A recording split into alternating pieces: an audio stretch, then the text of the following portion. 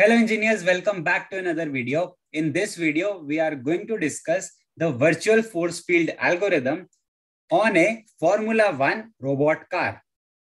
The virtual force field algorithm is a local path planning algorithm and it works on the principle of vector algebra.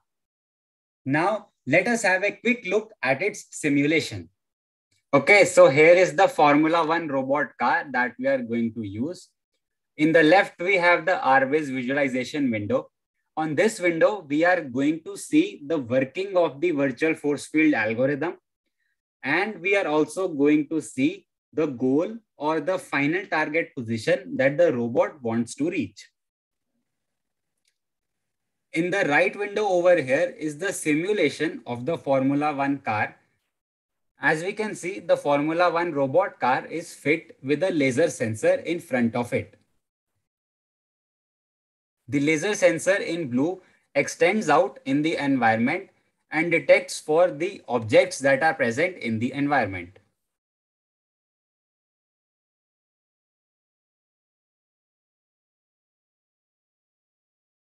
Also, we can see the different obstacles that are present in the course. These are simply dummy F1 cars that the robot has to avoid its collision with.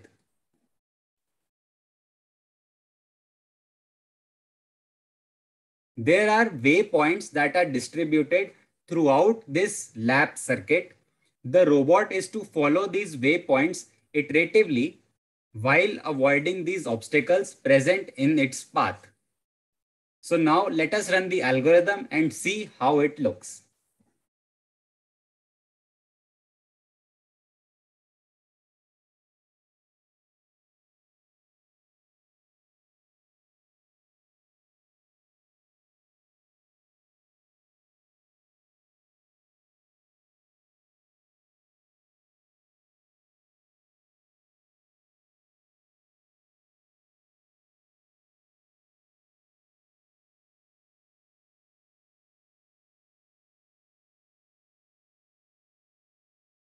As we saw in the RWiz window, there were three different arrows or vectors pointing in certain different directions.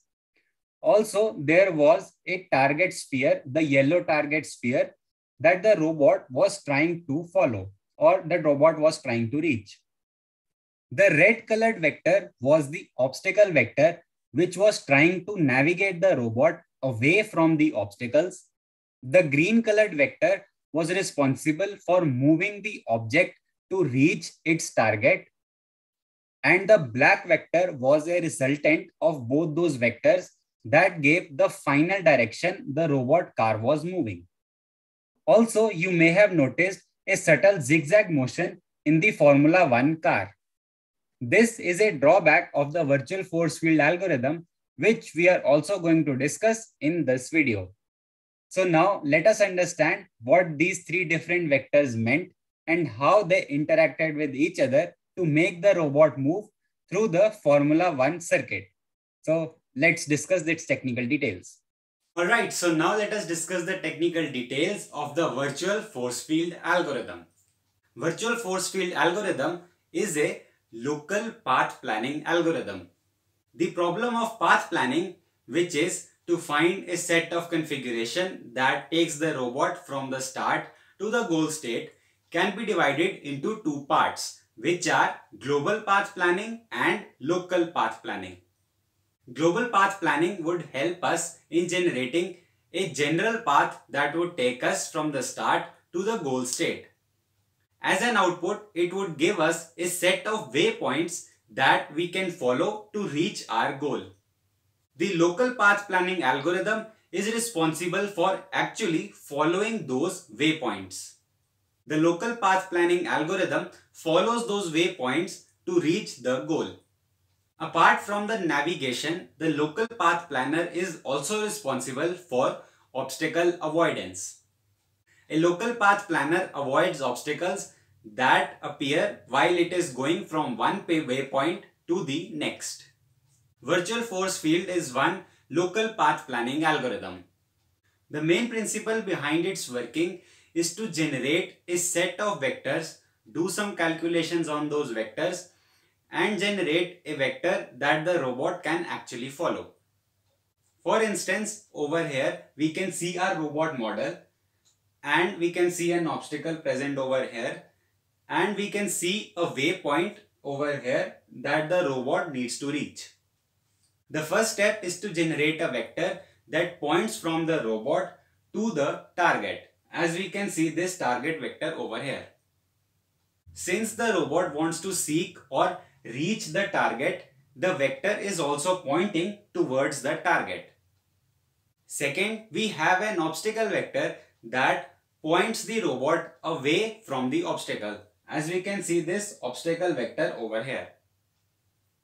Since the robot wants to avoid the obstacle, the direction of the vector is completely opposite 180 degrees to the actual obstacle.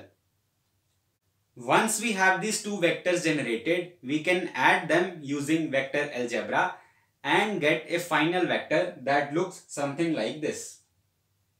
This final vector is the vector that the robot can follow to reach its target while avoiding the obstacle.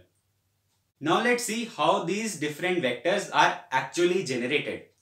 Here we can see that we have a robot car and we have an obstacle in the environment. The robot car is fit with a laser sensor on its head. The laser sensor emits lasers in different directions into the environment, as we can see over here. In principle, a laser sensor works by emitting lasers out into the environment. The lasers that hit an object in the environment, they reflect from that object and come back to the sensor. The laser sensor finally returns the distance based on the time of flight or the time the laser took to return to its source. Based on this information, we may know where the object is present in the environment and how much distance away from the robot car it is. We also take a maximum distance threshold beyond which we do not consider the effect of any obstacle. As we can see, these lasers do not hit any obstacle before reaching their maximum threshold distance. Hence, the values for these lasers are taken to be a default value. For the case when the lasers hit an object, they return a distance that is less than the threshold value. We generate our obstacle vector from these laser values. First, we generate vectors corresponding to each of the laser value. Then the obstacle vector is generated by adding up all these vectors. To generate these vectors, we need to consider two components, which are its direction and magnitude. Let us consider these one by one. The magnitude of each vector is going to be inversely proportional to the square of the distance. Whatever distance we receive, we are going to take the inverse of its square and take that as its magnitude. For the direction, we are going to consider a unit vector that starts from the laser and goes outwards in the same direction as each of the laser. Once we have all these vectors, we sum all of them up, as we can see over here. Then an appropriate constant is multiplied with the result. Also, we add a negative sign. Now, the vectors that did not hit any object in the environment are going to have a very small magnitude due to the inverse square relationship. The vectors that actually hit an object are going to have a higher magnitude, once again due to that inverse relationship. Due to a higher magnitude, these vectors are going to have a higher importance in their vector sum. Hence, the final vector is going to point in this direction. Since we took the negative part of it, the final vector that we have is going to point opposite to it, which is in this direction, pointing away from the obstacle. Generating the target vector is relatively simple. All we have to do is from the target position subtract the car position. This would automatically give us a vector that is pointing from the car to the target. Further, we may also apply some rotation based operations to get the vector to point in front of the car. Once we do all the calculations, we multiply the result by an appropriate constant and we get the target vector. The final vector is simply given by the sum of the obstacle vector and the target vector. Being so simple in the implementation, this algorithm also suffers some drawbacks. The first drawback is of narrow corridors. Consider a narrow corridor as given over here and a robot car is sitting exactly at the center of this corridor. Since the repulsive force from both these walls is equal in magnitude but opposite in direction, the vectors for both of these are going to cancel out. Hence, the robot would be moving in a straight line. However, consider the example where the robot car is placed at a slight offset from the center, as we can see over here. Now, one wall of the corridor is going to be closer compared to the other wall. Over here, the left wall is closer compared to the right wall. Due to being closer, this wall is going to exert a greater repulsive force compared to the one generated by the wall over here, as we can see over here. Adding these vectors would result in the robot car trying to move to its right. However, due to the motion, the car is slightly going to overshoot the center position. Due to the overshoot, the force for this wall now is going to dominate the force of this wall. Hence, the robot car would now try to move towards the left wall. A similar thing would happen again and the robot will then be forced to move towards its right wall.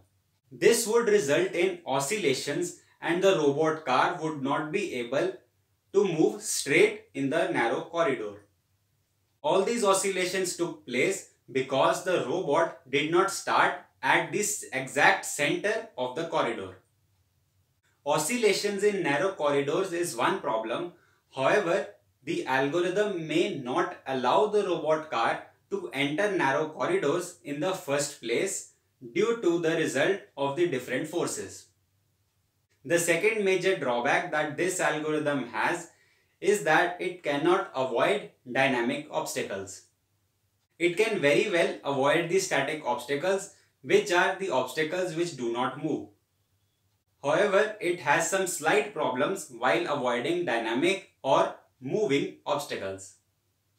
Due to all these drawbacks, the virtual force field algorithm is never directly used in a real world environment.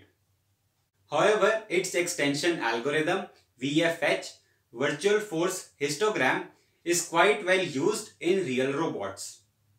Certain other extensions exist to that algorithm as well, like VFH plus and VFH star. Alright, so this is all that we had to discuss for the virtual force field algorithm. Now let us have a brief look at the code. Alright, so here we have the code of the virtual force field algorithm. To run this algorithm, we have used a particular robot software architecture. In this architecture, we have a main loop that runs based on a specific time period. The algorithm does all its computations in those time-spaced intervals. If the algorithm completes before its time period has expired, the main loop waits for the time period to complete. Once it has completed that particular time period, then it again calls the algorithm. And if that again takes less computation time, it again waits for that specific interval. Similarly, if the algorithm takes more than the specified time, then the next loop is simply called without any wait. Let us see this in code.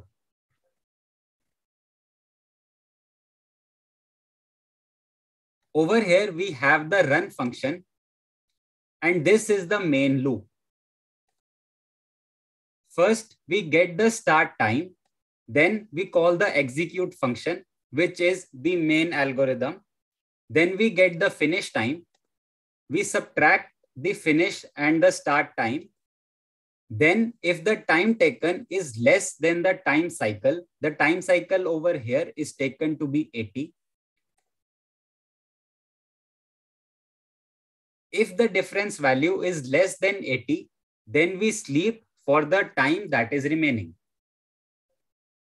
Otherwise, if the algorithm took more than the specified time interval, then there is no waiting at all and we simply go to the next iteration of the loop. This is a very common robot software architecture that is quite generally used. Apart from the architecture, now let us have a look at the VFF code as well.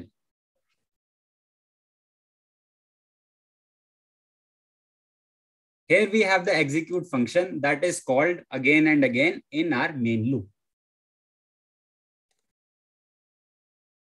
First, we get all the variables that are required for the computation, which is the current target, the immediate waypoint that the robot has to reach, the ID of the immediate waypoint, and the position of the robot.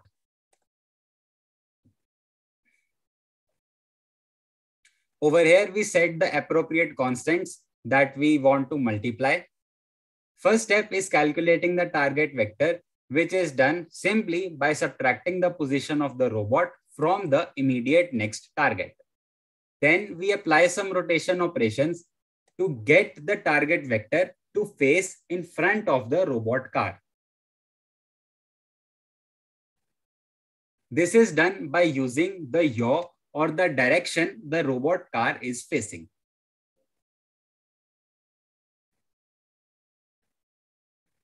After all the calculations, we multiply the target vector with the k target constant. Next, we calculate the obstacle vector. The main computation is, as we can see over here, we take the inverse of the square. Also, there is a slight simplification that we take over here. We only consider the x component of the obstacle vector. The x component is also the horizontal component. This is done as for our use case, we have a constraint and a narrow corridor that the robot has to follow. Taking only the horizontal component simplifies the problem and helps us solve it as well. As a last step, we generate the final vector. This, as we can see, is the sum of the target and the obstacle vector multiplied by a k car constant. Once again, as a simplification, we only consider the x component of the final vector to guide us through the environment. The car has been directed to simply maintain its speed in the forward direction. The navigation for the turning is provided by the final vector, as we can see over here. The rest of the parts over here are simply for visualization in the RVs that we saw. All right, so this is it that we had to discuss for the virtual force field algorithm. If you like the video, press the like button and subscribe to the channel for more such videos. And thank you for watching. Bye.